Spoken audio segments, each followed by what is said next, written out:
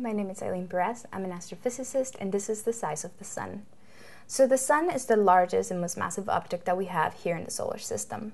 But actually, when it's compared to the other stars, to the rest of the universe, it's actually a very average star.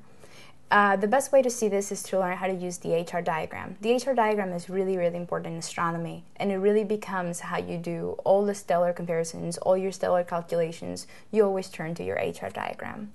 The way an HR diagram works is that you have the spectral classes in one side, and then you have your luminosity, so how luminous the star is, how much power is it giving off. So here you have a luminosity scale.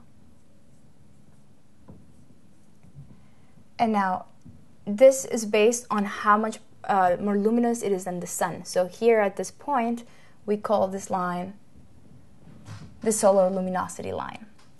So let's talk about the spectral classes. The spectral classes range from hot to very cold, and from blue to red.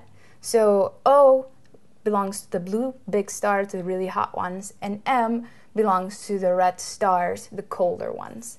So a way to memorize the spectral classes is, oh boy, a failing grade kills me. There's many of them, and you can Google them up. But our Sun is actually a G2 class star. So if you come to G and find the luminosity of the Sun, it will be somewhere around here. So this is where our Sun will be. Now, exactly how big it is. Our Sun has a mean radius of about 700,000 kilometers.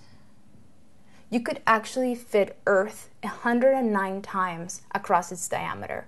So it's very large. But as you can tell from this range, noting that here are the giants and here are the smallest stars, we're somewhere in the middle. So in comparison to other stars, we're actually quite small.